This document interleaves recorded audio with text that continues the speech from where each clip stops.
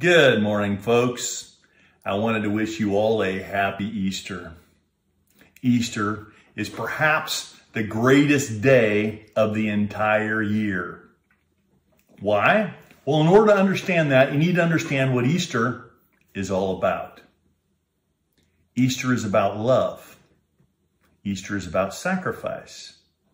Easter is about salvation and about a hero conquering the enemy of mankind.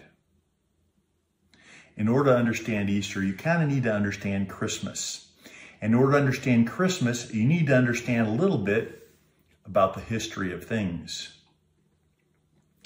Scripture records that God created the heavens and the earth, and that he made mankind in his own image. This means we're somewhat God-like. We are not God, but we are made with many of his characteristics and in his image in a number of ways, actually. God loves us very much, and he wanted us to be free. He wants our love as well, like parents want their children's love. We don't want to bind our children in our houses, force them to obey us and love us. We want them to love us freely. And God Almighty wants the same of mankind. He created us to have a relationship with us. He wants us to be free and to freely worship him. And for this reason, when he set us loose on this earth to be fruitful and multiply upon the face of the earth and to subdue it as he commands us, he gave us free will to choose whether or not we're going to return his love. He gave us only a couple commands. Be fruitful and multiply, fill the earth and subdue it. Don't eat from a certain tree. The tree of the knowledge of good and evil. So what does mankind do in the early pages of Scripture? Is scamper over, start eating near the tree, under the tree, and then we ended up taking matters in our own hands to eat of the fruit that we were told not to. This was not just an understanding of good and evil. This was a supplanting of God's idea of good and evil with our own. Before, as a child obeys their parents and accepts whatever they say is true, mankind accepted whatever God said was true and good. Once we ate the fruit of the tree of the knowledge of good and evil, we replaced God's idea of what's good with our own. This has been the problem with this earth since that time, since that moment. Since that time, mankind has supplanted God's idea of good and evil with our own. Ask anyone, take any 5 people. They all have a different idea of what they think is good and evil. When we use our own standard for good and evil, we get all of the atrocities that mankind has perpetrated on ourselves. We like to blame God for that too, saying all the suffering is in the world, it's all his fault. Actually, it's our fault. It's our fault. Sure, God's permissive will allowed it because God was willing to allow a little pain and suffering into this world in order to give us the freedom that would show whether we actually love him. Because without freedom, you can't have true relationship. Think about that for a moment. So God loves us so much that he gave us the free will to sin against him. And we did. And every man, woman, child since has done the same. And this has caused all of the pain, suffering, disease, and decay in this world. God told them, when you eat of the fruit of the tree of the knowledge of good and evil, you will surely die. And we did. That started our clock ticking, aging, disease, and eventually death for each and every person that walks the face of this earth. This actually was partly orchestrated by our adversary, the devil, who has been trying to upset things and steal the love that is desired, that is intended for God for himself. He wants to destroy us, and he wants to do it by first taking our worship and then destroying us. And he has been trying to upset God's plan from the beginning and to upset our happiness on this earth. And we are generally willing participants.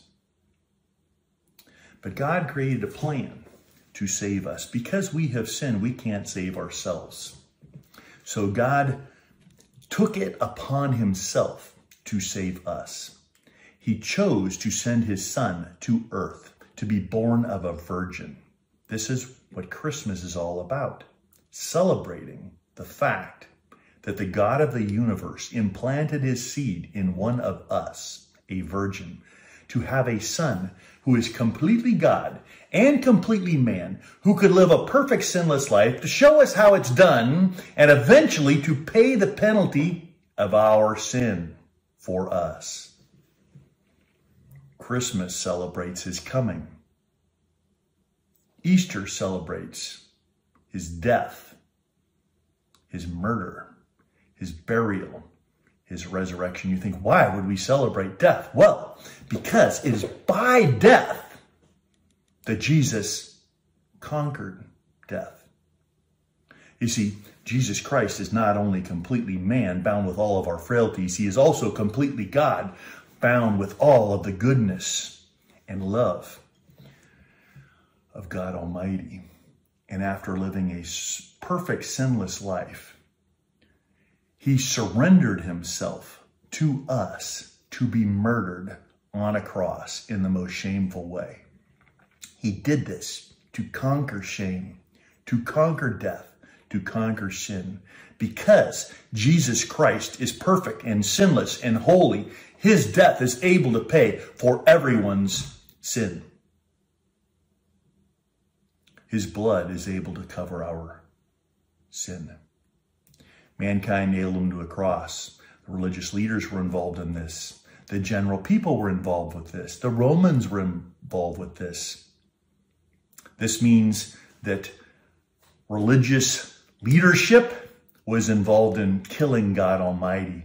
This means that the government of the times was involved in killing God Almighty. This means that the common man, that means you and me, were involved in killing God Almighty. Only a handful of people stood with him as he was murdered on that cross. And yet his love was enough to not seek revenge, retribution. There will be a reckoning. But first, there's love. And even overshadowing the reckoning is love. Jesus allowed himself to die. He could see beyond our own mistakes in participating in his crucifixion. He allowed them to kill him. He allowed us to kill him. His death was testified by the experts on death of the day. He laid there dead in the tomb for 3 days, which proving that he was dead and gone. And yet, as his internal Godhead erupted into life, because you cannot kill permanently the author of life because he is life. This is what Scripture teaches. He is the light and the life and the salvation for all mankind. Although we killed him, he conquered death, raised himself from the dead, appeared to many people, and then returned to heaven to prepare a place for all those who choose to worship him. This is good news. Easter is about love. Love because God Almighty became one of us. Love because God Almighty loved us enough to die for us, to surrender himself to death for us. Because God Almighty was clever enough to plan out a way to save us from our own rebellious hearts. This is a good day because Jesus conquered death. He conquered pain and suffering and sin. By Jesus conquering death, he offers life to each of us. Our sin means we will surely die, and every man must die on this earth. But Jesus' death means that our sin can be covered and paid for so that we appear before God Almighty after death with a clean slate.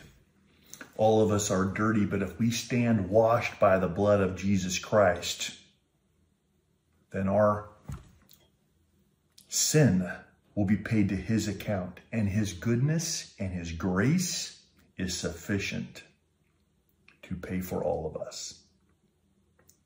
Salvation, that's what his name means. So Easter is celebrating the fact that we killed God Almighty, but he loved us enough to conquer sin and pain and death and betrayal for us anyways. Jesus offers a free gift of salvation to all who will accept him. What do we need to do? Scripture says we need to surrender. Since we ate of the tree of the knowledge of good and evil, we have been supplanting God's opinion of good and evil with our own. And we need to give that up. Throw away your reason, throw away your opinion about right and wrong. Grab a Bible and read from the pages of Scripture what God thinks about these things. And begin to reshape your mind to accept his opinion for good and right and wrong. Take his opinion over your own. And then do your best to follow that, to follow his opinion. Scripture teaches if we surrender to Jesus Christ, if we accept him as our Lord and Savior, if we accept his death, burial, and resurrection as payment for our sins, if we promise to worship him alone, to worship Jesus Christ as the God of the universe, to worship God through Jesus Christ, his Son, through whom God has determined that all worship and praise and adoration must come. If you reject Jesus Christ, God will absolutely reject you.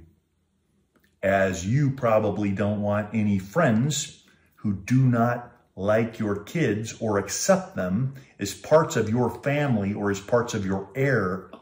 As your heir, God Almighty will not accept you if you don't accept his heir, his Son, the one who he sent to suffer for us. Surrender, accept, pray. Ask Jesus Christ to cleanse you of your sin with his blood, to come live inside of you. Jesus promised throughout the pages of Scripture that if we surrender to him and accept him as our Lord and Savior, that he will send his Holy Spirit to live inside of us. The Holy Spirit is our guarantee that we will live forever with him after we die. It's like a wedding ring that doesn't come off. It is a covenant with God Almighty that even our own weakness cannot undo. That is a great gift. The Holy Spirit also will teach us truth as we study God's word, as we hear God's word. It will resound in our hearts and in our spirits that this is true. We'll just get this feeling that, this is right. How do we know that? It's God's Spirit within us, teaching our spirit and confirming the truth. This is what Easter is all about. It's about salvation. It's the culmination of God's plan. Do yourself a favor. Celebrate Easter. Surrender to God Almighty. Accept his death, burial, and resurrection. Surrender your hearts to his love and his Godhead and his care. Ask him to teach you. If you're uncertain about anything I'm saying, pray that God himself will reveal the truth of this message to your heart. If you pray that with an open heart, I believe God will reveal this truth to you. And then you will need to make a decision. If you resist that truth, our adversary will try and steal that truth away and you may never see it again. But if you surrender to that truth, God will fill you with his Holy Spirit, and our adversary will never be able to stop you from seeing the truth as long as we continue to seek God Almighty through his word, through his Spirit, and in his leading. Happy Easter. Have a great day. Enjoy.